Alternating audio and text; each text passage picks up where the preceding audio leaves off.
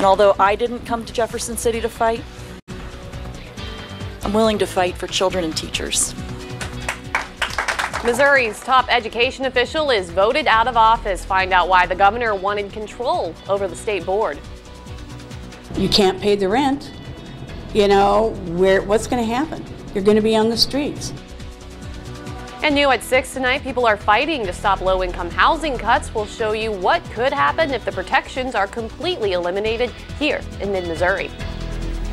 And it's going to feel more like spring this weekend. I'm still tracking that warm-up, plus some rain on Monday. I'll show you the timing of that coming up in the first 7 minutes. ABC 17 News at 6 on KMIZ starts now.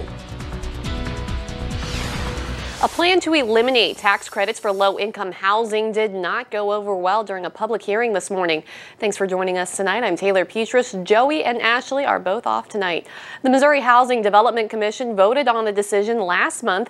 ABC 17's Jordana Marie was at the hearing this morning. She joins us now live in the studio. Jordana, you spoke with some of the people who would be affected if these tax credits do get cut.